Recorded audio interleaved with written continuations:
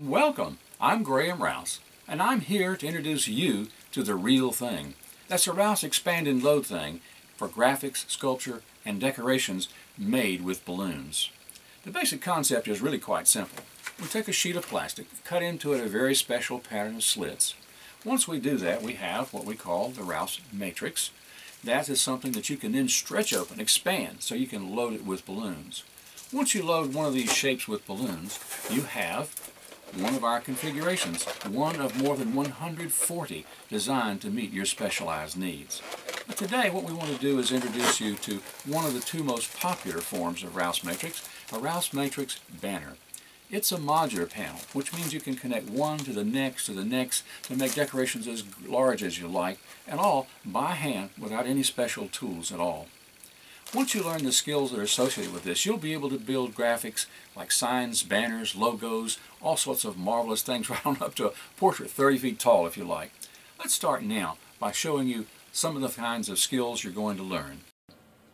First are skills to prepare your design. One of the approaches you'll learn is how to use Rouse Matrix graph paper to sketch your idea. Second are skills to prepare the matrix. One of the skills you'll learn here is how to connect banners using built-in tabs. Third are skills to prepare the balloons. You'll learn a variety of balloon sizing and tying techniques. Fourth are Rouse original and patented methods exclusively for use with Rouse Matrix. One is especially simple. Another is especially easy to use. A third is especially strong. The fourth is especially fast. We call it speed graphics. We've used it to achieve balloon loading speeds better than 1 balloon per second. Fifth are skills to install your real RMS balloon project. RMS is so lightweight you'll learn to hang your designs with magnets as well as to stand them up.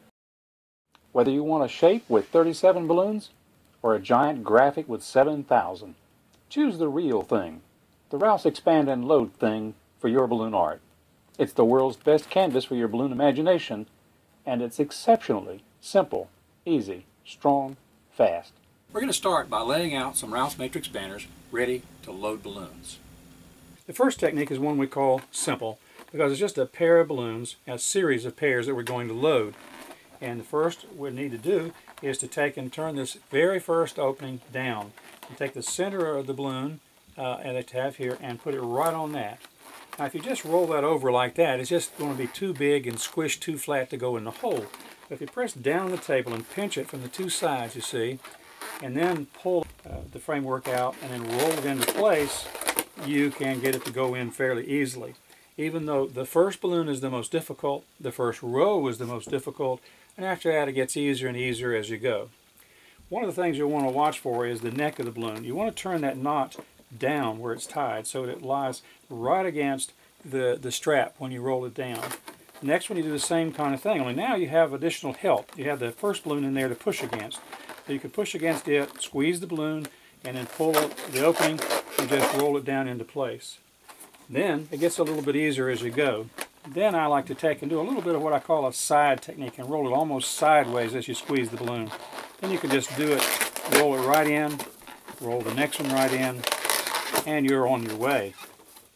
Then we'll take and do it again, and one more time on this row.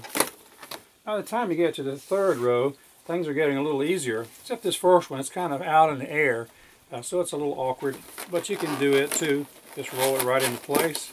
The next one, bring up the next pair, and then it just gets a little bit easier and faster as you have a little practice and you have more balloons against which you can push to help load it in place. It is simple, isn't it? Roll pairs of connected balloons into adjacent openings. Now I want to demonstrate with you the first of two techniques that uses the double-ended balloons, the ones that have a neck where it's inflated and tied on one end and that have an extension on the other end that we've tied together to create a double bubble. This is what we call the easy technique because it's so simple, so easy to use. And we've had young children, 8 years old or even younger sometimes, and a 94-year-old neighbor who do it with ease and create successful results. You will be able to create successful results too with the easy technique. This is another one that is original and proprietary and patented exclusively for use with the Rouse Matrix Systems. So if you decide you want to use it with something else, contact me for a license. But otherwise, why not take advantage of using the world's best canvas for your balloon imagination with the easiest technique in the world for loading balloons and produce results like this that are just so simple and easy that you'll want to maybe not let your neighbors or your customers see you use it, because they'll think they can do it too. And they probably can. So we'll just roll the first balloon through. The balloons automatically center themselves, and you have a nice strong display. It has the advantages of being a double layer and therefore stiffer and stronger than the single layer techniques, but without having to use two frameworks. It's not quite as strong as a strong system, but it's easier than any of the other systems for someone with no skills to pick it up and use it successfully. That really is easy, isn't it? Just take that Rouse double bubble, roll one of them through each of the openings in your display, and you're done. What we'll do is take a pair of balloons, only this time, that first one, we're going to take and put the balloon on its side instead of on the tip, and lay it flat on this piece, put it on its side, and just roll it and stand it right straight up. So that first one is here. And what you want is you want the strap of the balloon to be around the fattest part of the balloon. So wherever it's fattest, that's where you want that strap to be. Then we'll take the second pair, do the same thing, just roll it right in. And the third one, we'll simply slide it right in place. And we can go along here for that same set of 6 balloons long that we did in the first demonstration. 2, 4, 6, and then we'll take and do it again. And we'll take this one and roll it into place, turn it vertically, take the next one and just slip it right in there too. Now we have these other balloons to push against, and it's a little bit easier as we go.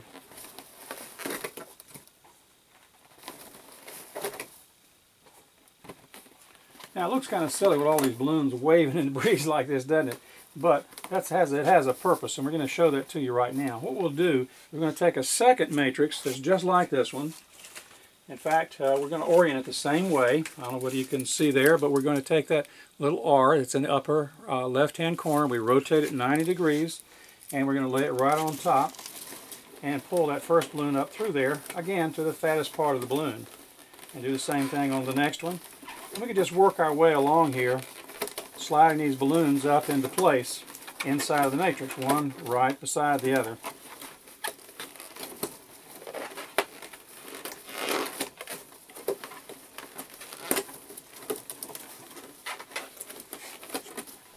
Well, it is kind of important to make sure that the balloons are standing straight up when you put them in, because whatever angle you set for the first pair or the first few is how the rest of them are going to line up. You just do it naturally, and you can come back and massage it to get them at even heights across there. But since this is about 20 times as thick, this is 1/4 of an inch and this is much larger, then it's about 20 times as strong or stiff when you go to build things with it. Plus, it also gives you a space in here that's empty, so you can slide rods or poles or lines through there in order to give some extra structure for hanging it or for standing it on a base plate with a vertical pipe that's hidden inside those layers. So it makes it stronger. It's very simple, easy kind of a technique that we use, but since it's so strong, we call it the strong technique. Well, how do you like that? An easy way to make your balloon display 20 times as strong without heavy rigid framing. A fourth system, we call it the fast system, or speed graphics. We'll use a string of double-ended balloons that are tied together end to end and simply roll them into place one right after the other. The first balloon, as with the other systems, is the most difficult because you've got to get it started. We just put it down, roll it into place. It automatically stops when your neck of your balloon reaches a strap, and you can roll the second one. But unlike the duplicate, now you can just keep right on going. And the advantage you have is that all the balloons are anchored on both ends to another balloon to help them stay into place. And yet, because they're lined up, you don't have to worry about picking the right pair. Once you start a row and set it at the beginning place that's proper, then all the balloons will be in their proper sequence, and it saves you some time on that part. Once you get going and get used to it, get a few rows done, you can move even faster. In this example, I'm loading balloons into an American flag at almost 1 balloon per second. That's better than 3,000 balloons per hour. We could complete this whole flag in about 5 minutes.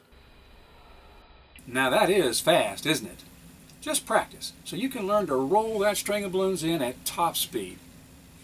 Later videos will have more valuable information, so be sure to watch them also.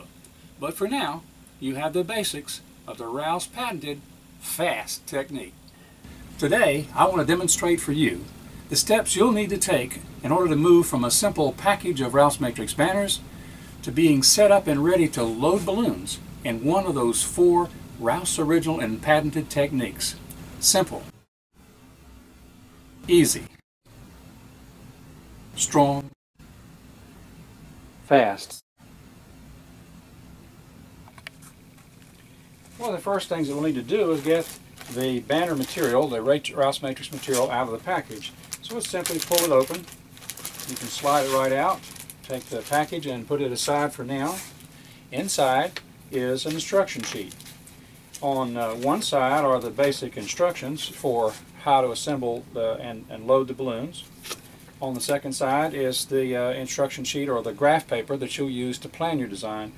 The next thing is to simply unroll this material so you have it all out here in front of you to work with. Now you'll notice that this is kind of wrinkled from being in the package so long.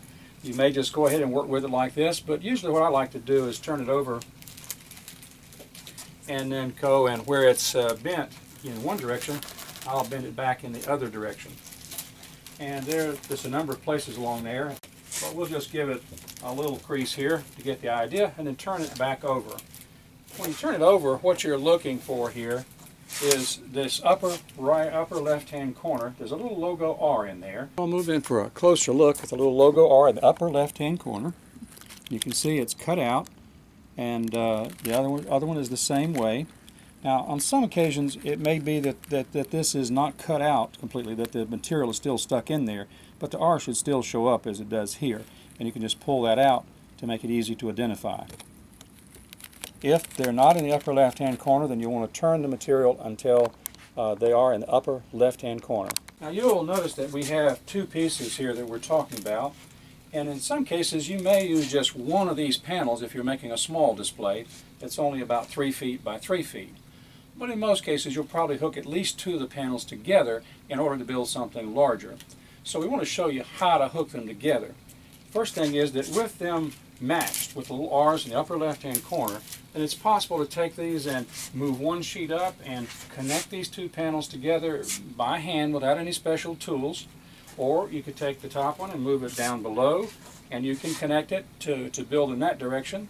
Or you can take the material and move it down and connect these end to end on this end. Or you can move them down and connect on the opposite end if you want to create something longer in that direction.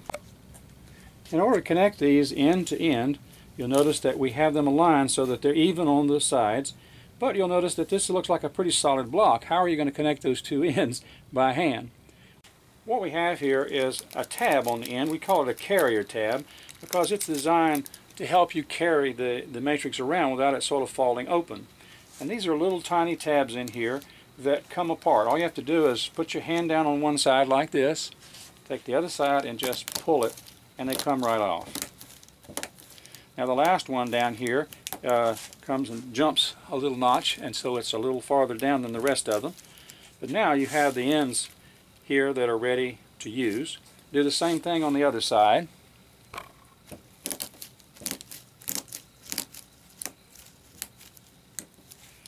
And there we have them. This is extra material you can just put aside, and these are ready to connect. Okay, we have these laid out side by side. I'm going to take these 2 and pull this over so that they overlap just about an inch or so. Then we can take this one, and we'll take these notches and hook one, wrap the other around it, and then back around the other side, and you have them connected together. And that's just what we're looking for.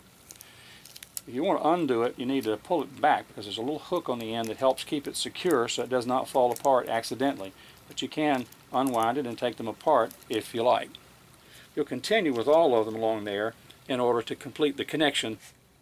There, now you see all of the 11 tabs around here connected one to the other. Well, it's nice and neat, and they don't fall apart. They hold very well. And then what we can do is back up just a little bit and show you that when they open up with the same pattern as all of the openings around them. Well, now I have moved back to our starting position with the two panels, one on top of the other, and the logo cut out in the upper left-hand corner. Only this time, instead of connecting them end to end, we're going to connect one above the other. So in this case, you'll lay them out so that the edges at this end and the other end are even. And you'll notice that we have pulled the tabs earlier, but what we're going to do now is pull the tabs on the other end, the carrier tabs. We'll just fold it over a couple of times, loosens it up, put one hand down, pull, and you have it off. Do the same thing on the other end. And now that one's out of the way, and it's possible to open the matrix fully. What we're going to do this time is make connections one above the other. Now the basic pieces work the same, that is the tabs are the same, and we're going to connect one by wrapping it around the other. But these are anchored, these are tagged down, so we're going to pop this loose on the end so that it's available to wrap around the other. We'll do this all the way across on both of them, the top one and the bottom one. However, there are also tabs like these on the very top edge and the very bottom edge of the ones. However, we don't need to use those, so it's best to leave those connected. Don't pull them apart until you really need to, and it'll work out better for you. We've moved down to the right end. You can see these ends are matching, and these are very close to each other. Now let's look a little closer so you can see exactly what's happening. We have one of the tabs here, a little short one sticking out there, and we have a mate to that that's right there on the other one. And we'll take those and wrap one around the other. In this case, we'll slide this end together. Then we'll take and wrap it around the middle, and then the opposite end. And those are connected, and it's hooked together in a nice, safe, and secure way. Now we'll simply repeat that process on all the tabs as you go along all the way to the other end. Well, now that we have the sheets connected and laid out, the next trick is to open them up. In other words, what we'll do is put one hand down just a few rows from the top and stretch it straight up. Move down a little farther and stretch some more. Move down a little farther and stretch some more. And simply go through this process. And then we'll take and move over a little bit and do the same thing again. Lift up and up, lift straight up. Now it's possible that you could just grab it and snatch it open in some odd direction and it'll work out. But ordinarily, your chances of everything working out smoothly are much better if you take the time to move over gradually for one or two rows of balloons at a time, or openings at a time, and then lift straight up. If you don't do that, it's likely you'll get a twist in the material. Now, a twist is not fatal to our operations or anything like that, but it will make it easier to load balloons and to do a neat job of it if you do a neat job of stretching these open a little bit at a time. Now, if you do like I see here, where it's kind of curled up, one of the options is to take and clamp it to the table or anchor it to keep it from jumping around too much for us. Or if you can just re-stretch it out and you'll be ready to move on to the next step. Sometimes a couple of these pieces will stick together, and part of what you're doing is to remove any places that stick by stretching it open. Well, let's move in for a closer look and I'll show you how to deal with it, just in case you get some of those that don't want to open up properly. Ordinarily, they'll just come right open when you stretch on them, as we were doing there, but occasionally you may get a set that's stuck together and doesn't want to come open. So what you'll do is take your thumbnail and put it right where that split is supposed to be, and then take and bend this back and forth a few times and then pull on it. It should open up for you quite nicely. Now, as you can see here, we've gotten our matrix laid out and we've stretched it open and spread it out on the table, and with the logo R in the upper left hand corner. However, for loading, I usually find it a little faster and easier if we rotate this whole thing 90 degrees clockwise. So we'll turn it around in this direction. And I like that because it allows me to come along here and load balloons in a straight row, and that makes it a little easier and faster for me. And what we'll do is we'll come down about 3-4 rows, 1, 2, 3, 4 rows, and I'll hook this in this little clamp here to the table. I have another clamp down here about 6 feet away, since this opens to 6 feet. 1, 2, 3, 4. And we'll clamp this in down to the table. And now we have this laid out with about 4 rows open and available to load, and the others hanging over the table. Now after you've loaded the first few rows, you don't need the clamps in order to keep it open, but they are valuable to keep it from the weight of the matrix that's below the table from pulling the rest of it off the table. Well, there you have it in 5 straightforward steps. How to set up in order to take full advantage of the world's best canvas for your balloon imagination. Simply open that package, take out the matrix, unroll it, and be sure to orient it with the logo R in the upper left-hand corner. Then connect your panels north, south, east, or west to set up a framework as large as you like. Expand that matrix so those openings will be ready for your balloons. Then place it on the table and orient it and secure it to the table so it's ready for you to load those balloons. And of course you're going to want to watch the next videos, but that information is available right here, so be sure to watch. Thanks to our sponsor, Ballooniverse Mall. That's bvsmall.com. Your balloon frame supercenter with balloon frames in more sizes, shapes, and grid patterns than anyone else in the Ballooniverse.